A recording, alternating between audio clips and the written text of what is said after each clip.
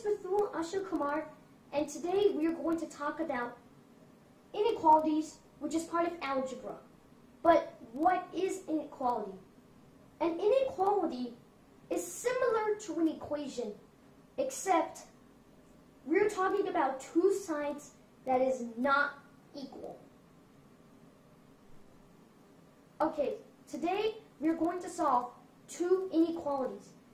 One is a simple, the other is a complex. So we'll just get started with the simple one. The simple one is 2x minus 1 is greater than or equal to 17. It's just like an equation, except we're talking about greater than or equal to. So that means there's going to be values that will make this true. So how do I get 2x by itself? Well, we are going to add 1, since this 1 here is a negative 1. So we'll just add 1 here, and add 1 here. So these two 1s cancel out. So then we'll have 2x on the left side, greater than or equal to 18.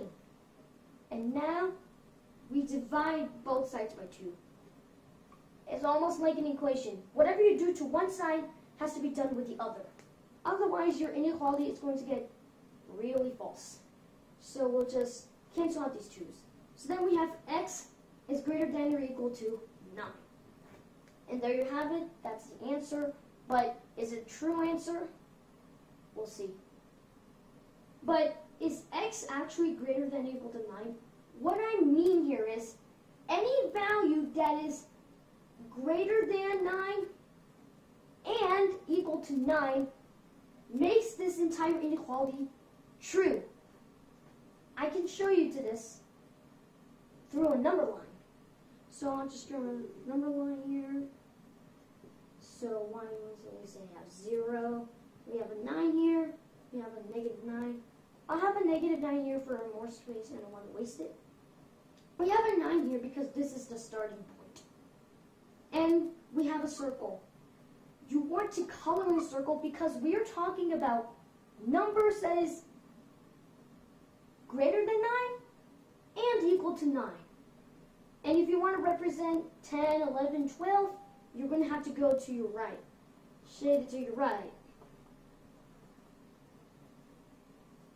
If you shade it to your left, you're going the wrong way. And there you have it, that's the number line. But how can I make sure that this is actually true? We can substitute a value that is true and a value that is false. So let's take a true value. Let's say 10. That's the nearest number. Or we can go with 9. I'll just go with 9 because whatever I can do it. So we have 2x minus 1 is greater than or equal to 17. And we're talking about x equals 9. So then we would have 2 times 9 minus 1 is greater than or equal to 17. 2 times 9 is equal to 18. And then minus 1 is greater than or equal to 17. And then we have 18 minus 1, which is 17 is greater than or equal to 17. Is this true? Although 17 is not greater than 17, it is equal to 17. So this is a true statement. 9 will work. But what about something that does not work? Let's take 8. 8 is the nearest one to 9, and it doesn't make sense. And we'll make it true. So 2 times 8, because we're talking about x equals 8, minus 1 is greater than or equal to 17. 2 times 8 equals 16. Minus 1 is greater than or equal to 17. 16 minus 1 equals 15, which is greater than or equal to 17. Is this true? Nope. 15 is not greater than and is not equal to 17. It is less than or equal to 17. So that is why 8 doesn't work. And there you have it. This is a basic one. Let's get into the more complex one. So here we have 5 times 2 minus x is less than 20. Less than 20. But what about this 5 times 2 times x? We multiply 5 times 2, and then 5 times minus x. This is really important. If you just do this, that's not going to work. So here we have 5 times 2. It is 10. And then 5 times minus x, you have negative 5x, which is less than 20. But how do I get the negative 5x by itself? Well, subtract 10. Minus 10, minus 10. Those cancel out. So we have negative 5x is less than 10. And now, I want to get rid of the 5 and the negative. So we'll have to divide both sides by a negative 5. Negative 5.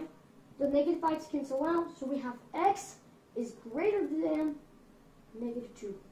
Okay, so you're confused. Why x greater than negative 2 when we have it less than? Well, because we are dividing by a negative number. Keep this in mind, and this is really important. If you're multiplying or dividing by a negative number, you swap the inequality sign. So if you have a greater than or equal to, you have to swap it to less than or equal to. And that makes it true. We can represent this on the number line, so number line. 0 here, negative 2, negative 4, 2, 4. Remember, you always have to have the starter here. We have a circle, but this, do not color it in, because we are representing numbers that is greater than negative 2, which does not include negative 2. If you use negative 2 in the answer, it doesn't work. If you want to represent 1, because 1 is greater than negative 2, you have to go to the right. If you're going to your left side, you're going the wrong way. These are just smaller values. And there you have it. But does x is greater than negative 2 work? Well, let's try solving a value that does work. So we'll do 0. 0. So we have 5 times 2 minus x is greater than, this means less than 20. And we're talking about x equals 0. So we have 5 times 2 minus 0, which is less than 20. And we do the 2 minus 0. We have 5 times 2 is less than 20.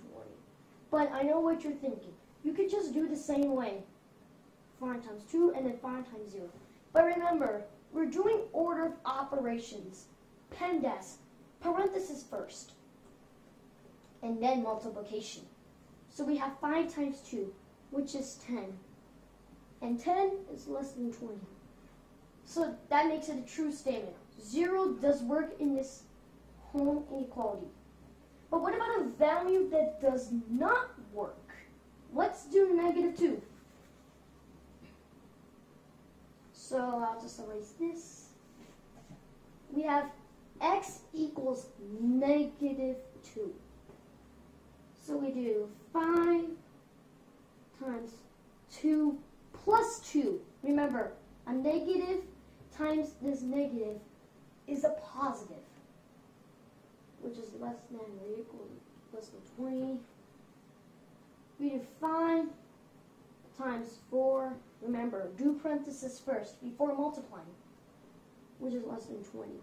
So 5 times 4 is 20, less than 20. Is this a true here? 20. Is this a true statement? Nope. 20 is not less than 20. 20 equals 20. If you said 20 is less than or equal to 20, the statement would be true. But because we're working with less than, nope, it's gone.